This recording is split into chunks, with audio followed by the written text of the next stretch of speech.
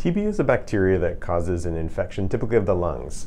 When it's active TB, that's the infectious form of TB. Often people are coughing, and that's what usually spreads the disease. But TB can affect other body parts. It can affect your bones, your heart, your brain. What happens when someone is first exposed to TB is that the TB goes into a kind of a dormant phase or a sleeping phase where it doesn't really grow and it doesn't really cause infection. But you can do tests that really detect that the infection is there.